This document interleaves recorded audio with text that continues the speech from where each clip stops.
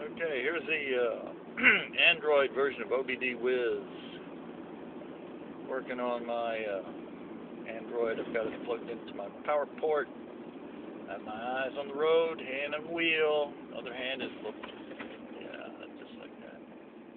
Other hand is on this phone.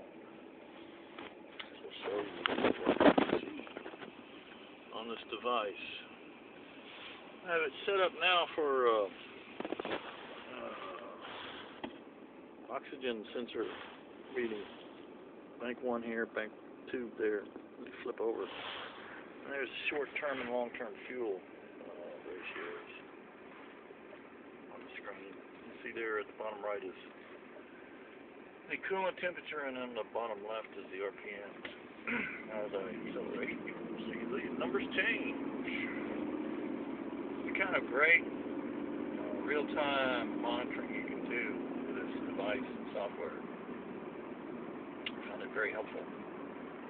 Again, I am looking at the road, not at the screen.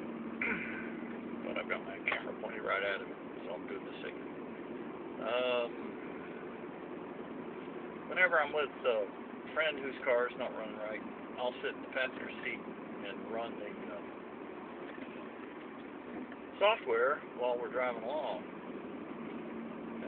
Plug the OBD Link LX into their diagnostic port to the Bluetooth connection and monitor and save all this information, which has helped two friends already with some problems. One, we found evidence of a vacuum leak, which was quickly dealt with. The other one was some sort of oddball sensor problem with bank 1 oxygen sensor that resulted in us getting under her car, or I got under her car, I guess I should say. Found a wiring issue was corroded, replaced it, fixed it, and now her car has stopped showing a CEL, and she is happy. So, just a little real-world example of this software in action. Hope you found this helpful.